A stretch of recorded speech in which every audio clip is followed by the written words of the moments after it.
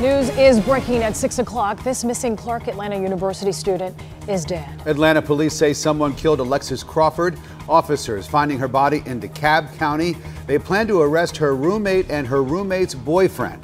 And we have live team coverage of this breaking news, starting with CBS 46 Chief Investigator Jonathan Carlson. Jonathan.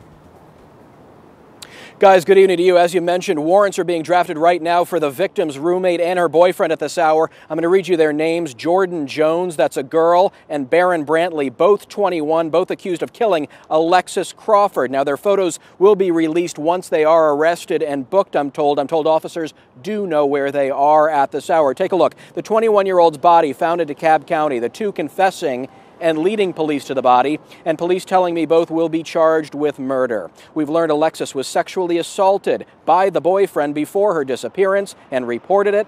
That may be the motive that led to this. The Clark Atlanta University student had been missing for over a week. She's from Athens. Moments ago, we heard from the police chief and the family spokesman.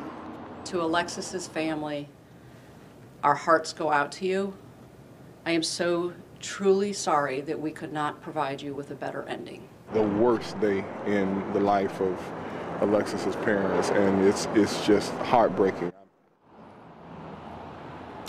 Absolutely, and I'm told the family is still in Athens and they'll have nothing more to say tonight. Police can't tell me when those two will be picked up, if it'll be tonight or tomorrow, but they will be sure to let us know, and we will, of course, keep you up to date. We're live at police headquarters tonight. I'm Jonathan Carlson, the CBS 46 Bulldog.